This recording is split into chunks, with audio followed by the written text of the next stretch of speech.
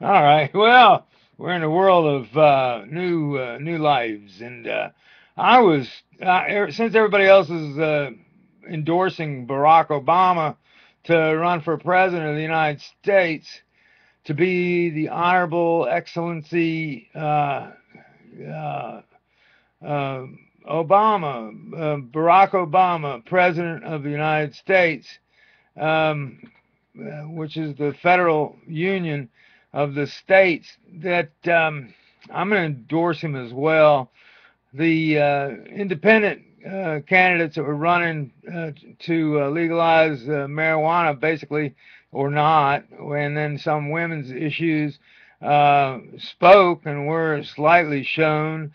We know what the problem is for having a third party in the United States. I don't have to go over it again for anybody who pays any attention to politics and isn't so much in love with Ralph Nader for what happened.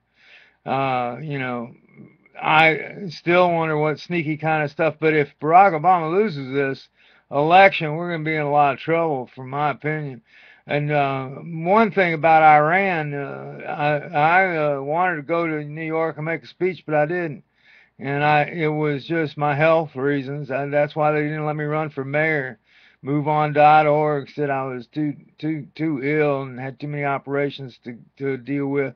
So I didn't run for mayor even. I respect everybody that runs for an elective office. I don't care who it is. I respect them for just that, for running for the elective office.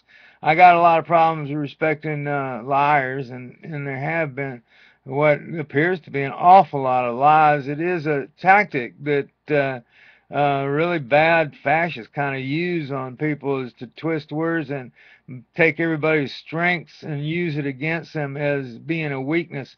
It's a tactic that was used by people like Goebbels and stuff like that. I hate to mention the names. We want to do as much good as those people did bad, and it's hard sometimes. So I'm scared.